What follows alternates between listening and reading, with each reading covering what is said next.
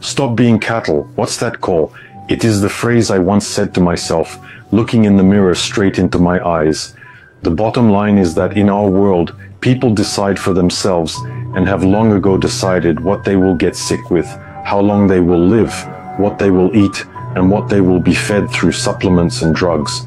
When I realized this fact fully, I clearly realized that this is no different than the life of ordinary yard cattle.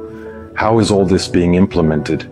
Very simple. Aggressive marketing. From the moment you wake up to the moment you turn off your phone before you go to sleep, the amount of zombifying and distracting information is so great that your brain can't cope with filtering the entire stream and starts passing anything directly into your subconscious. In essence, people are under perpetual hypnosis, and thankful for it.